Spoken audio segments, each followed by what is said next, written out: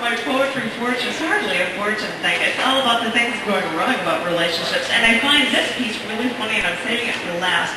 I wrote this piece probably a year and a half before I met my husband, who it sounds like in many ways this was written about. It wasn't, I didn't know him. I love this one. I mean, it's just the whole idea of like finding somebody. Can I find somebody? This is called Only a Year. You know, it would be easier if someone came along, someone new altogether, and swept me off my feet. Someone tall, really tall, and boyishly handsome, and someone with way too much money, and someone who was strong and romantic.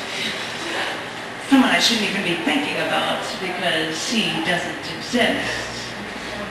I feel like a character in a novel who sees the protagonist and thinks that they're just too good and can't be real. And I'm the only one that's real, and my biological clock is ticking, and I've got a year to decide. Only a year. And there's so much I want to do, and so much I want to say, and so much I want to feel, and all I feel is alone. And I'm in a room full of people, and all I feel is alone.